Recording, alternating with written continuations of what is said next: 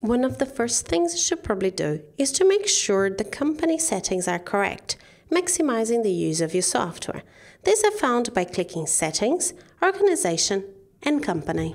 By default, you will land on the Details tab on the Company Settings page, where you will find your company name, trading name, and industry. These details would have been set up when you first created your account. These are mandatory fields but can be changed anytime. Please be aware that this base currency is locked down. If it's incorrect, email support@unleashsoftware.com and our friendly support team will be able to help you. Coming down, you will find a lot of feature toggles. These are for features that might be available for your subscription.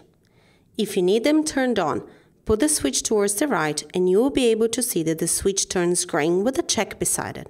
Over towards the right, you have the option to add more of your business details. Coming across the tabs at the top, you will find your Contact Details tab.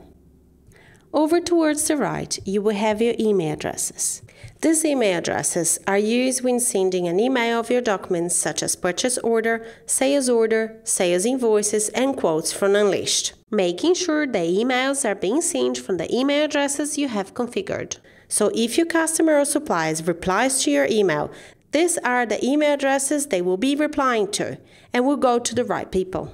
Coming across the top, you have your Images tab. You can upload up to 20 images and choose one to be your company logo. Moving across, you have your invoicing details, so you can add the footer details of your sales documents. Last but not least, you have the Purchasing tab.